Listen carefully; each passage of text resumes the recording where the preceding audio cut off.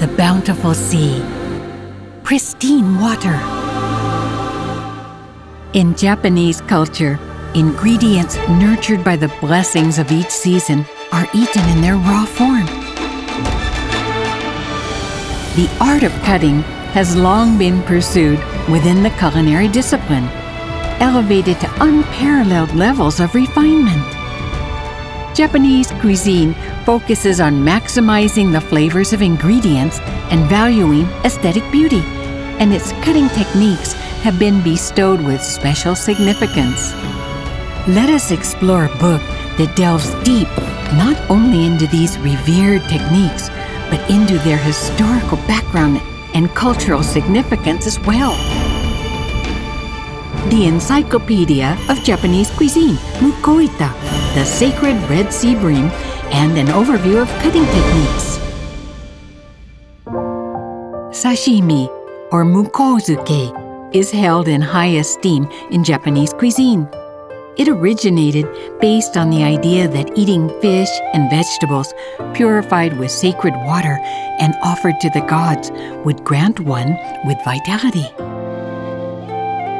The culinary professionals who handle this sacred food are known as MUKOITA. The name comes from manaita, meaning cutting board.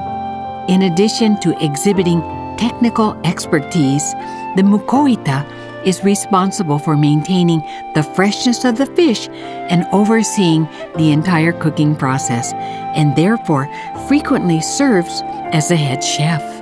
魚を生で食するためには、徹底して品質の高い素材を吟味し、生で食べられるほど鮮度の高いものだけを厳しい目で選ぶ必要があります。材料を調達するところから料理は始まります。Throughout history, Red Sea Bream has been revered not only for its beauty and color, but also for its delightful taste, earning it the status of both a prized delicacy and a sacred fish. There is a rule for positioning the fish. The head should be facing left and the stomach toward the person. Whether offering it to the gods or placing it on a cutting board, the head should always face left. 魚は漁獲された後、店に並ぶまでずっと頭を左、腹を手前の状態で流通するので、魚自らの重みで下身が先に傷みやすくなります。そのため、上身を刺身用、下身を加熱調理用とする場合もあります。The slaughtering method is crucial for maintaining a fish's freshness. One particular technique used for high-end fish, such as Red Sea Bream, is known as shinkei jime. The fish is pierced above and behind the eyes with a hook, and the spine is severed by cutting through the base of the gills. A wire is threaded through the spinal cord from the tail to the head, destroying the nerves. Finally, the fish is immersed in cold water and bled out.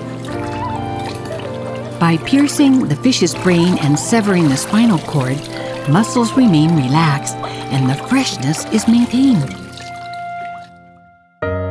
Let us take a look at the Encyclopedia of Japanese Cuisine, MUKOITA I, to learn about one of the most standard methods for filleting Red Sea Bream into 3 pieces, sammai oroshi. When using a knife, it is important to stand with good posture and maintain appropriate space between your body and the cutting board to ensure smooth movements. Stand at about a 45-degree angle to the cutting board with your feet shoulder width apart. Have the cutting board at the height of your navel and keep a distance of 10 centimeters.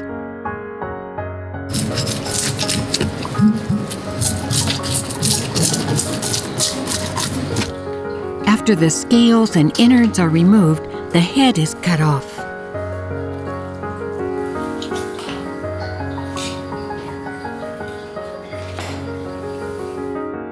Place the fish with the stomach side facing you. Hold down the fish with your left hand, insert the knife from the head side, and cut along the bones until you hit the spine.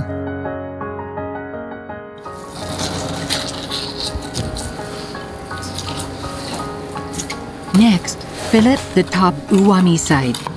Place the fish with the bones on the cutting board, make an incision in the skin along the edge of the dorsal fin, and continue cutting along the bones.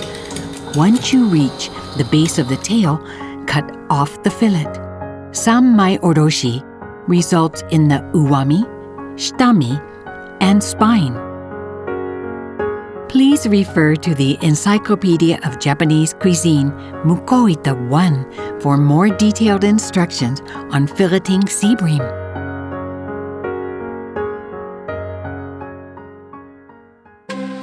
Now, let us proceed to making sashimi. Hirazukuri is one of the most common cutting techniques for sashimi. Place the fillet parallel to the cutting board and hold it with your left hand. Position the base of the blade against the fillet at an angle. Then slide the knife towards you to cut 7 to 8 millimeter slices.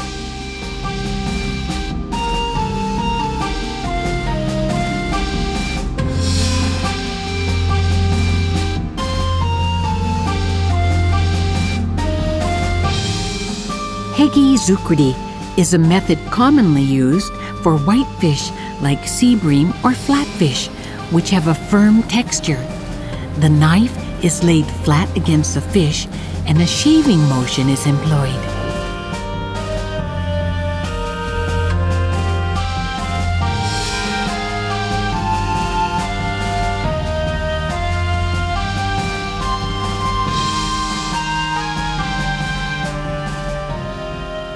Hoso-zukuri involves making thin vertical cuts and is particularly suitable for fish that have undergone kobujime.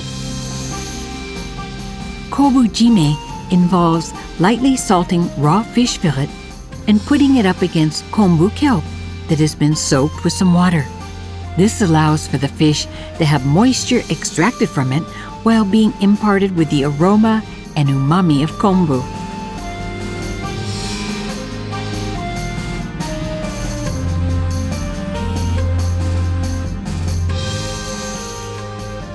昆布締めは魚肉の表面から脱水が起こるため、表面の筋繊維が筋接し、ねっとりとした独特の食感に変化し、魚肉の旨味が増します。In addition to the meat, a red sea bream's head can be grilled, simmered, or used in soups. Let us see how the head is cut when making arani stew.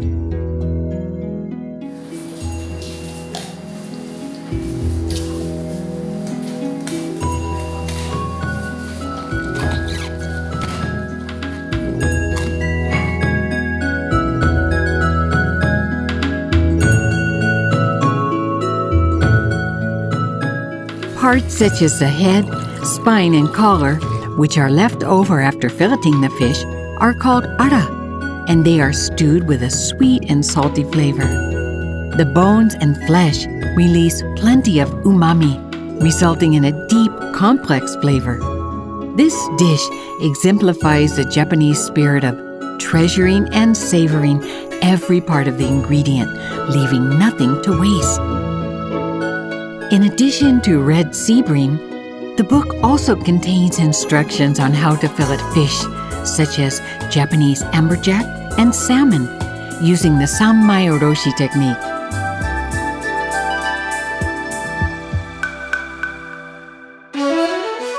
The artistry of knife techniques tailored to the unique attributes of different ingredients has been a hallmark of Japanese cuisine. Kappo is a style of high-end Japanese cuisine, characterized by customers seated at a counter, while the chef meticulously prepares sashimi and an array of dishes on a cutting board and serves them promptly.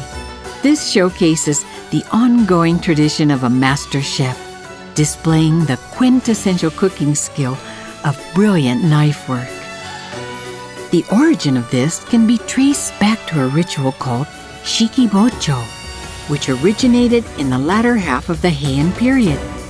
In the ritual, chefs handle ingredients without touching them by deftly controlling long chopsticks with sharp metal tips and a knife crafted by a swordsmith.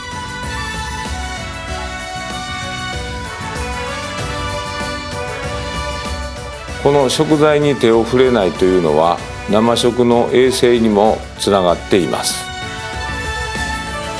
One can also observe this commitment to hygiene in the garnishes accompanying sashimi.